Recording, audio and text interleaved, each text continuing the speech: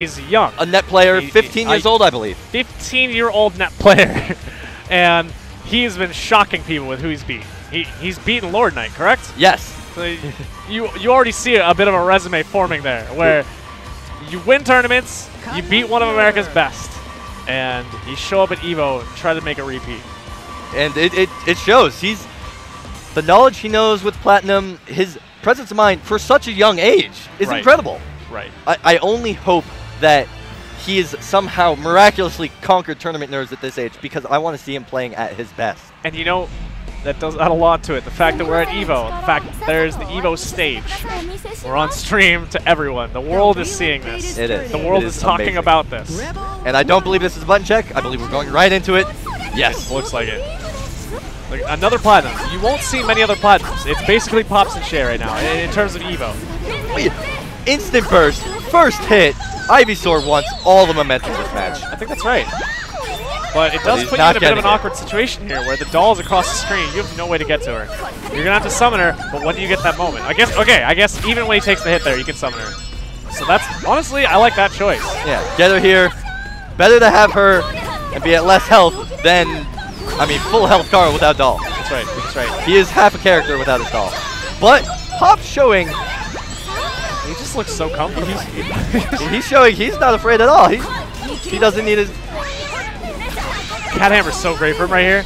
There's so many ways to make Cat Hammer work for a small hit. And that's all he needed at that point. Pop's perfect on the first round. Yeah. And he took Ivysaur's burst. I'm pretty sure he's feeling really good right now. Wow. I love that! He blocks strings on the doll to keep busy. Uses the bombs to catch him in the air and crosses under. Pop's he's so creative. He's so creative. I love it. And this is a good character to be creative with. Baits the anti-air, looks for a grab, can't quite get it. It was perfect. Presence, not effective there. Ivysaur stays above them. The non-super presence do not have a great vertical hitbox. So Pops' neutral in this compared to the last match we just saw is amazing. However, once you're in Carl's pressure, both dropped 3 things in a row that were very big. Dude, that's a big drop. These drops. Okay. Now we're feeling the scramble a bit. Yeah. Wow. Big hit. Big burst. Puts him in the corner. Honestly, one thing about Ivysaur that I'm a bit nervous about, he always bursts instantly. He always bursts instantly, and his doll is getting pretty low. I'm kind of scared he hasn't been managing it. His doll management's typically quite strong. Like, it's very close, but okay. Just enough to close it out. Oh, he ran out, but the cross-up's just enough. I don't see Ivysaur break his doll, really. I was scared there, like the one hit. Carl can do it. And I think that's a testament to Pops actually beating up the doll. Yes. He's very aggressive about the doll. It shows he knows this matchup because he's doing very There's a reset coming here. There was a reset coming there, but Pops up back JA to hit the doll out of it. Which is a great choice. You really want to try to get out of Carl's pressure because if you just sit in the sandwich, you're dead. You're going to lose. Grabs the roll. Puts it back. Puts it back. Wow, Pops looking so good. Crush trigger. With overdrive, this might be enough to kill. Oh no, not quite. The overhead. Wow. Like I was saying earlier, the cat punch. You have 5 chances on an overhead. It's so fast, you can't react to it. So getting that one hit with Cat Hammer, that's exactly what I mean. Especially on a very low life health character, Carl. Yeah. So far, I think the most impressive thing here is Pop's bizarre, obscure, character-specific choices. Like, when he block-strung the doll to make, and then threw the bombs in the air to make him block, and crossed under, it's like, you know he knows Carl. That's only Carl. I'm really curious where he got, I guess there's net player Carl's. Gotta be. Because he's running his game right now, fearlessly. All right.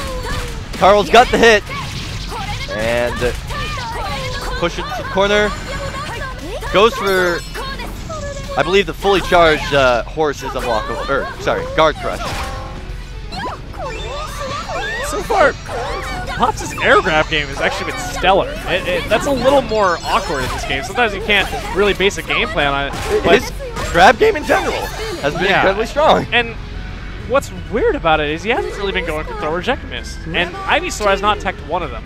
I believe what's been happening is he's been getting counter hit throws on the ground, so I believe that Carl's trying to roll out. Okay, yeah. And the roll can be grabbed. You're definitely right on defense. Yeah, that's a good choice. And it shows more matchup knowledge there, because that's Carl's only real reversal. So having a good grab game against Carl, definitely a good choice. Tries for the in-air, gets baited. Bursts. I like that. Yeah. All right, knockdown. I love that. Puts it back in the corner, too. That's great. Oh, no, that worked out really badly.